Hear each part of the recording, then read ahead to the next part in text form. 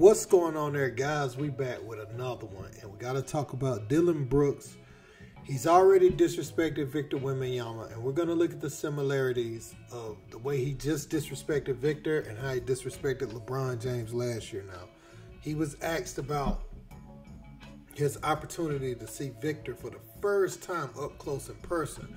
And you don't have to overly praise him, but, you know, people have had some nice things to say about him. You know, there's been LeBron, Giannis, and these guys haven't even played against him. But if you look at some of the vets, like even the recently retired Udonis Haslem, had a lot of great things to say about Wemby when he was on NBA TV, right?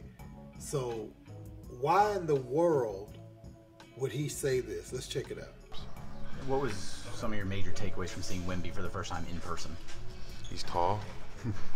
That's really it. You got to be an NBA veteran to catch that one. Was and when they started making a run. There are some people, the Lakers are making that run. They get it to 14. You and LeBron have that exchange. There are people out there that say maybe you shouldn't do that with one of the better players in the game. Well, I guess what were you thinking? I don't care. He's old. You know what I mean? I was waiting for that. I was expecting him to do that game 4, game 5. He wanted to say something when I got my 4th foul. He should have been saying that earlier on.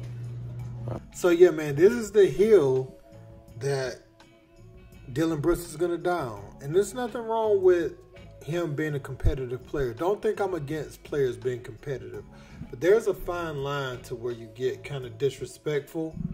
And I think, you know, Wemby, you could say the young man has a bright future, has big-time upside. Because for one, Dillon Brooks, if you haven't learned nothing by now, and I said this when you were in the midst of your chattering like you were Ja Morant in Memphis, you were expendable the entire time. So you don't want to go make enemies with every team because it ain't but so many in the league.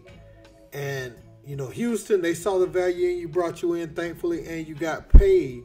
So I'm happy about that. But you're one of these guys that can end up in a 2-3 team deal and you end up on Wemby's roster. Now Wemby, remember what you had to say about him, you know, back then. Now, again, that could be sensitive, and I know people talk junk, but he's a young player coming into the league. Like, you can even say he has a lot of potential, but when we play him, I'm going to get up into him and really make him work. That's totally different than just saying he's just another tall player. He's Hasheem to beat, basically, is what he's trying to say about him. So let me know what you guys think about Dillon Brooks' comments. Don't forget to like, share, and subscribe. Till next time. Peace.